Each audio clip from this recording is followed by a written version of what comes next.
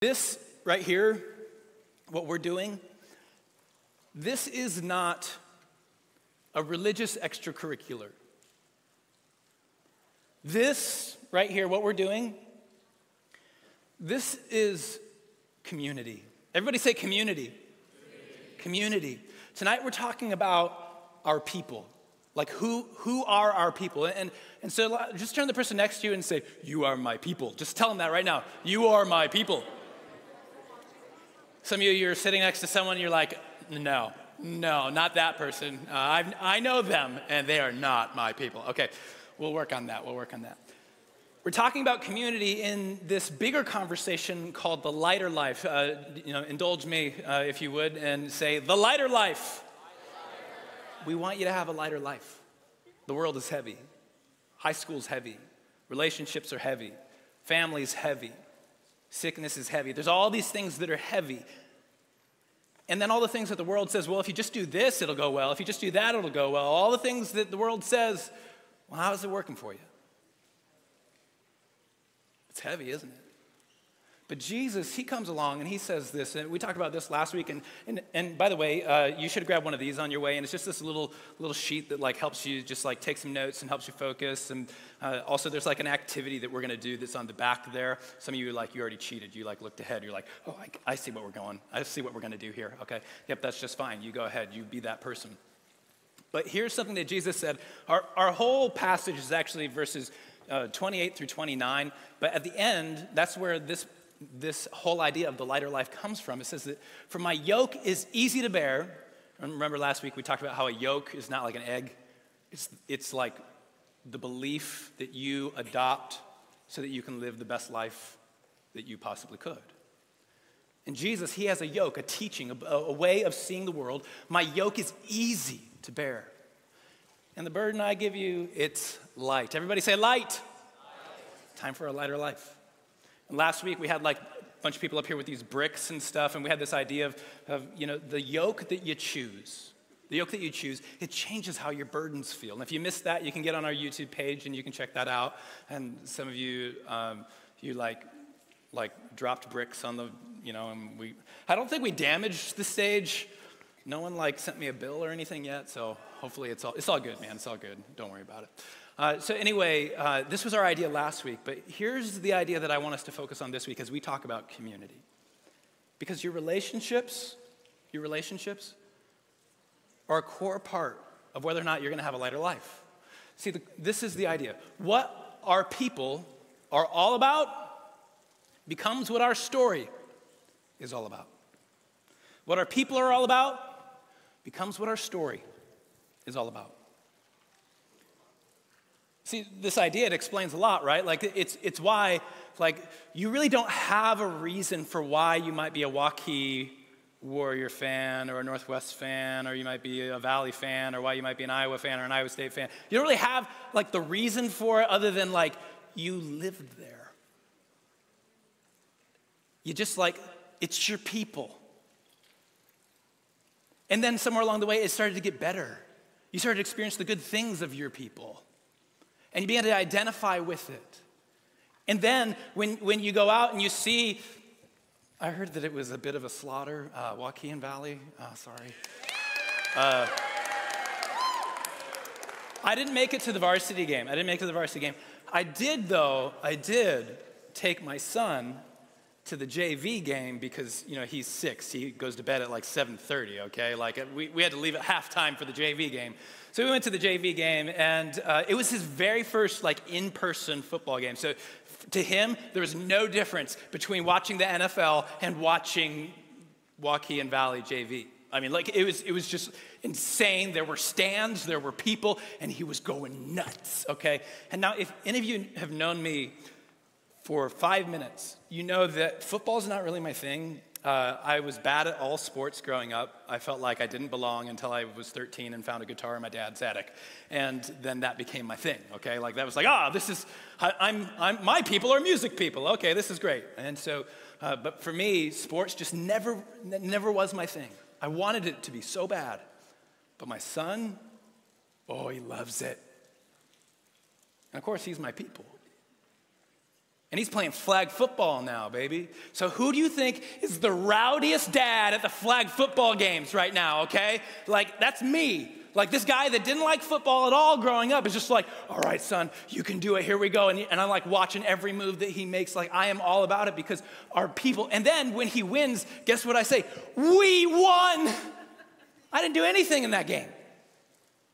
Do you ever say that? Like, our team, we won. When you just watched, you know? But it's our people. It becomes our story. What our people are all about becomes what our story is all about. It explains why this school year has been very different than last for some of you. Because you started hanging out with the people that really all they're about is smoking pot, and now that's what you're about.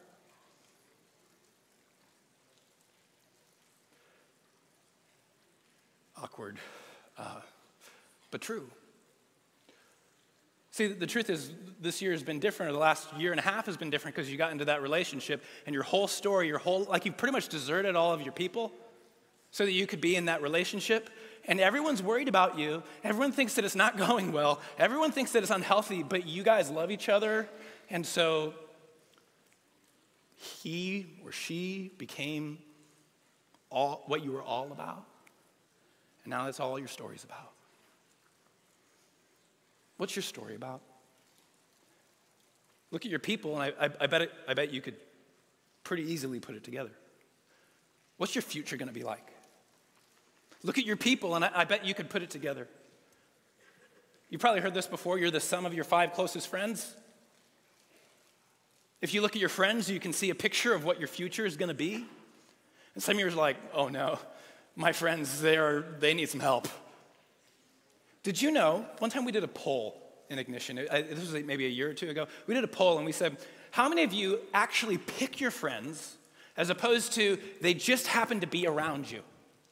Like they were on your team, or they were just, assigned to you in some, formal setting, some extracurricular activity, some class, something. Do you know that over 90% said that they didn't choose their friends? That's a lot. Is that the kind of community that we're made for? Could it be that the reason why life doesn't feel as light as God made it to be is that there's something off in our community? Because our people and what they're all about, it becomes what our story is all about. Are your people all about God? Are your people all about living a lighter life? Because the truth is, if you want a lighter life, you probably need to hang out with people that also want a lighter life. And if you want a good relationship with God, you probably got to hang out with some people that are trying to have a good relationship with God. And the good news is, you are. Look at you. Everyone just do one of these. Yeah, good. Way to go, me. Way to go, me. I showed up. Yeah, you did. You are. But now let's ask a serious question. As you're here, is this just an extension of study hall? Or are you here to experience something together that you couldn't get anywhere else? I hope that you don't miss the good things that God has for you. And it's easy, I get it, like some of you walk in, you're like, oh, the boy I love is here. Or the girl I love is here. And this is just like all you can think about. It's all, some of you, not the girl that I love. The girl that I love is at home with my children, just to be clear, okay? Yeah, that was weird. I just Michelle is her name. She's the best. And so just want to publicly say that in case you were like, is he talking about teenagers and him? No, I'm not. That's weird. Can we move on, please? This got weird fast. Nick, no one was thinking that. Oh, no one was thinking it? Good. No. It was supposed to be you, okay? I was saying your voice. You get it. If you get it, say got it. Woo, all right. Oh, man, is it hot up here or is it just me? I want to ask about, are you engaging in this community because you're around other people that they want to find out what relationship with God could be like? And if you are, good news, you will. And if you aren't, not so good news. You probably won't. And you'll probably just hang out here until it's inconvenient enough. And then you won't. And then we'll miss you. See, this is a community. This isn't an extracurricular activity. So last week we did this survey, and it was just a faith check-in, and it's totally anonymous. So I'm going to share about Kayla's faith. Okay, let's put Kayla's faith. No, just kidding. We're not going to do that. We're just talking about this whole group, the whole group. Sorry, Kayla. I just saw you there. I just had to pick on you. So let's put up some of the stats. This is what Ignition is feeling. 80% of you have these burdens. You're stressed out because of school. And if you're stressed out right now because of school, like, you're normal. And you're not alone. You're around some people that feel that too. 64% of you, you're concerned about your future. 50% of you have friendship problems. Good thing we're talking about community tonight. 48% are saying, I've been struggling with mental health. That's a present burden in my life. And over a third of you are saying, things are rough in my family right now. How about this? 62% of you are saying, hey, I've been feeling too busy for God. Like, I just haven't made time for him. A third of you struggle with doubts, which, by the way, just to be super clear about doubts, you're in the right place to struggle with doubts. You're supposed to struggle with doubts. What you're not supposed to do is just say, oh, I have doubts, I'm bad. God doesn't want to shame you for having doubts. He wants to talk to you about your doubts. So let's explore them. You're in the right place. Here's where it starts to get a little sad, though. 30% of you, you've been hurt, whether it's by a Christian that was just kind of hypocritical, or maybe there was some painful and unfair thing that happened to you in life, and so faith now is hard. Church is hard. 20% of you said that you feel uncomfortable being yourself around Christians. Don't blame you. Christians don't exactly have a reputation for acceptance, they have a reputation for judgment, even though that we were made and designed and created as a community to be the most accepting, loving community on the face of the earth. This is what I found most fascinating. 43% of you said, I don't feel close to God right now. You didn't put RN, I ran out of room. I'm hip with the teens, you know, RN, I know what that means. Ha ha. Guess what? 40% of you, or 44%, said that you're uncomfortable opening up to others at church. Wait, 43 feel like they're not close to God. 44 feel uncomfortable opening up to others at church. Guys, I saw the graph. It looked exactly the same. And those of you that filled it out, you know, if you're not comfortable opening up to people at church, you're probably not going to have a great relationship with God. Because faith just goes better. Faith, this is the big idea for tonight. Faith, it just goes better when we're spending time together, when it's done together. Faith is meant to be done as a community. And if you're showing up to be social but not to engage with Jesus together, you're going to miss it. And I don't want you to miss it. I want you to feel and experience everything that God has for you. Faith goes better when it's done together. And so our passage, and I know I skipped it. I want to make sure you can fill in the blanks. Some of you are like obsessed with, we've got to fill in these blanks. This is right out of our Bible reading from tonight. It's from Acts chapter 2. And this is the very first community, when the church was born, when the Holy Spirit showed up and moved in a miraculous way. People heard God's word and they were cut to the heart. Is your heart open to God's word? Or are you just sitting in the back doing your own thing with your earbuds in? I can see the white earbuds, by the way. Like, I can see them. Like, it's not like I'm blind. The lights are on. See, here's the thing. There is something incredible happening right here. I don't want you to miss what this community is about.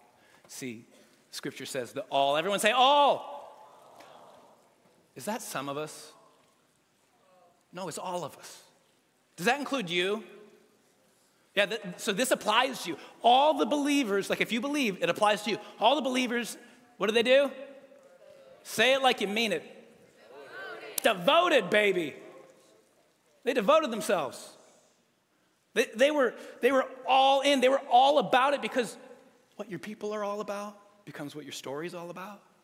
Oh, this became what their story was all about. Jesus became what their story was all about. And so they didn't devote themselves to Jesus so that Jesus would like them, or they could fit into this cool little like church crowd because everyone else had rejected them.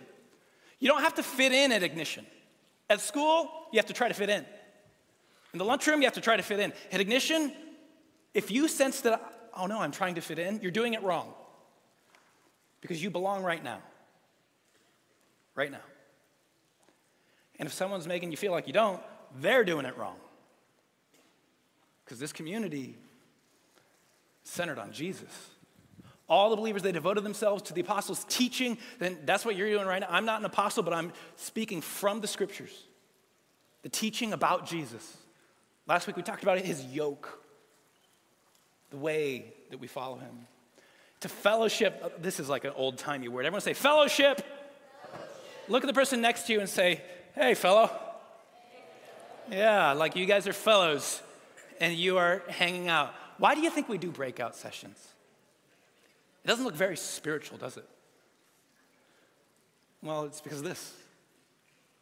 We need space to just be together. No agenda. Nothing other than to be in relationship because you were made for a relationship. And to be in a relationship where you don't have to like be in the jungle, you know, where it's like survival of the fittest. It's not survival of the fittest here. Jesus is the only one that is fit. Jesus is the only one. And he says you belong. So they devoted themselves to teaching and the fellowship and the sharing and meals. They could have put, but didn't, chocolate-covered pretzels, which I know like 5 billion of you ate lots of chocolate-covered pretzels. So many chocolate-covered pretzels, okay. Including the Lord's Supper, and to prayer. So why do you think we pray? Why do you think we have small groups? Why do you think we do all this? Because, well, the church, not the church that you see on the news, okay? The church you see on the news is the people that aren't doing this right. But we are an imperfect community.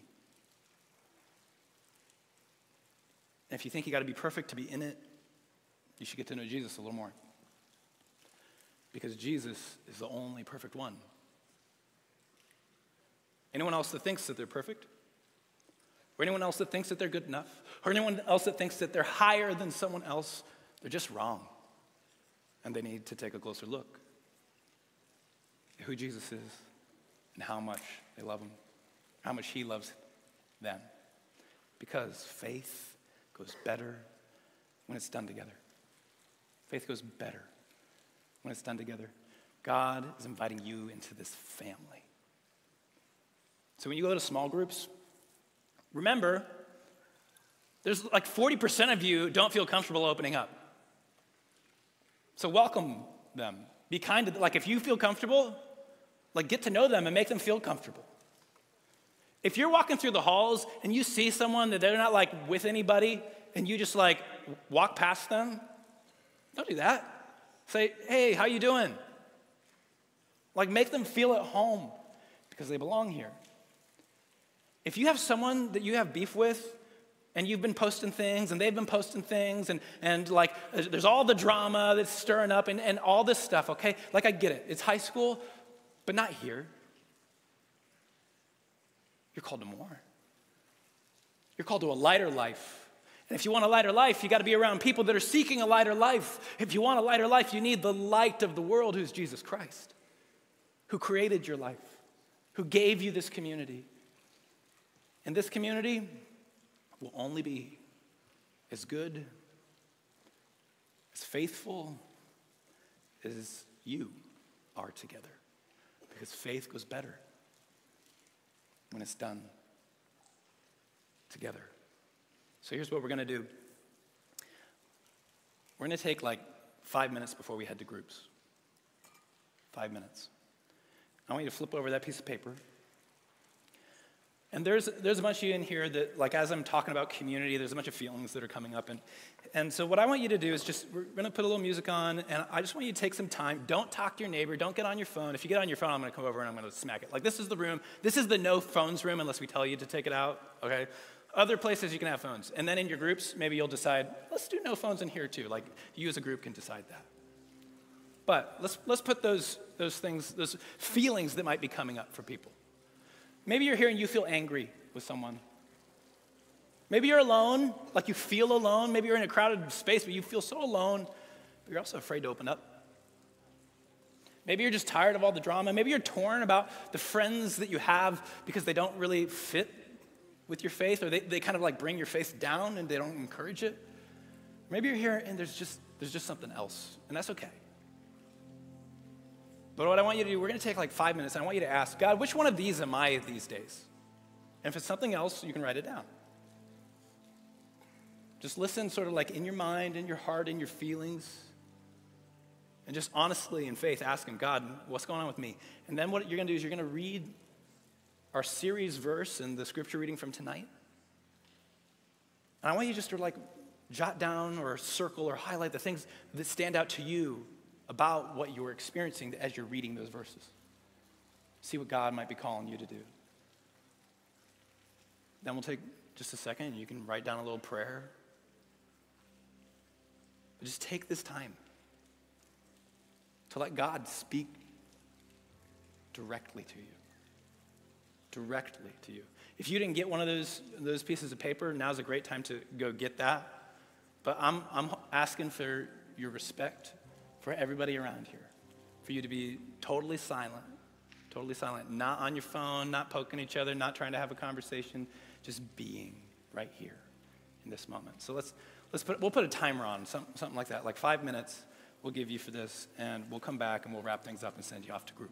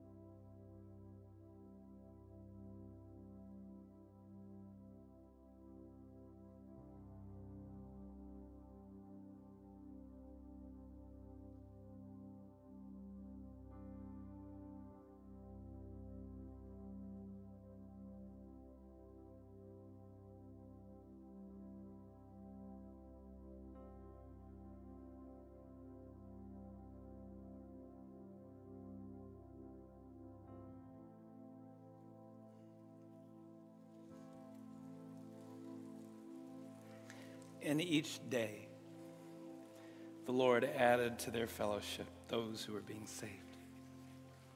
What if the love that we share in this community, the peace that we share in this community, the lighter life that we share in this community, the Lord Jesus Christ that we share in this community, the grace that we find, the forgiveness of sins, what if the relationships that you had in this place far outweighed? Well, we practiced together and we won a game. We practiced together and we did a play. We practiced together, and all of those things are great. All those things are fantastic. In fact, so many people, they bring their faith into those places in such an incredible way because they have this. Because they know that faith, it goes better when it's done together. So what I want you to do is I want you to stand and receive this blessing. I'm going to send you out with a blessing to your groups. So go ahead and stand your feet right now. And may the God who made you for community bless you, strengthen you, and fill you with courage to open up, to be the real you. May he fill you with love for one another. And may he fill you with a lighter life. In the name of the Father, the Son, the Holy Spirit. Amen.